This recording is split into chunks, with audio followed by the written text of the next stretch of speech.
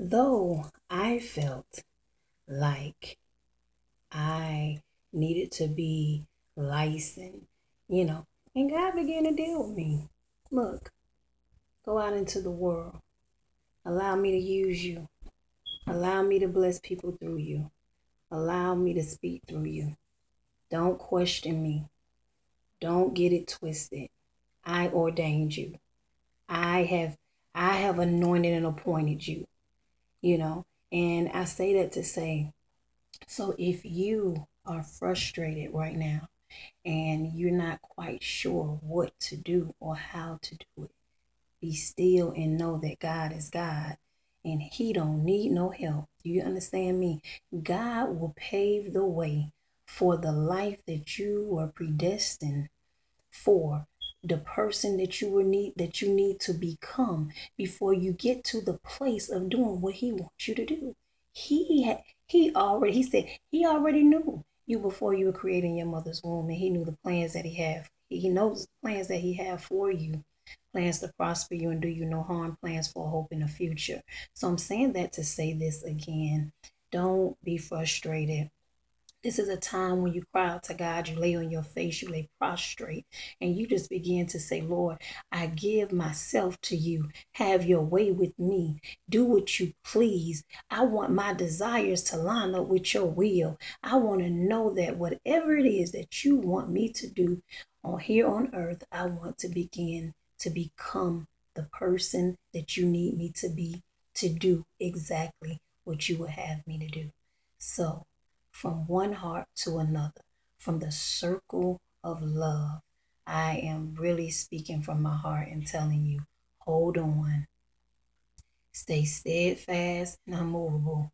Do not be anxious for nothing because God's calling on your life and the desires that are in your heart.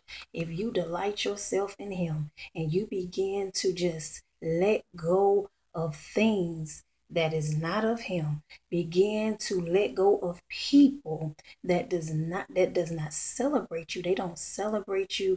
They don't empower you. They don't inspire you. Just let them go and move forward, doing what you can do on the level that you are on.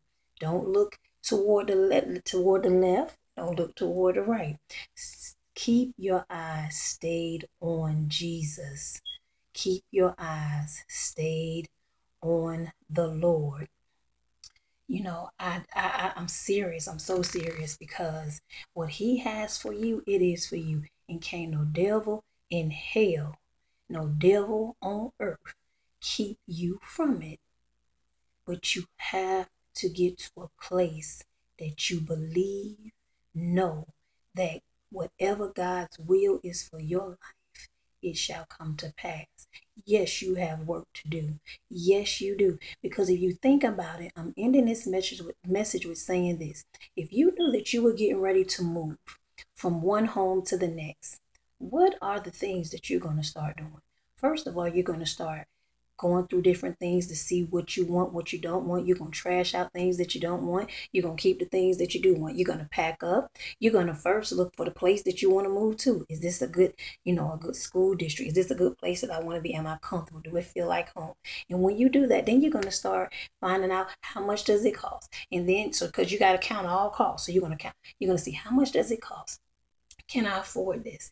Then you're going to start calling the light company, the gas company, the water company, the trash company. You're going to try to get everything lined up for you to be able to make that move. And all of that is preparing for the transition. So in this season of your life that you are transitioning from one level to the next, begin to do exactly what you need to do to get to the next level.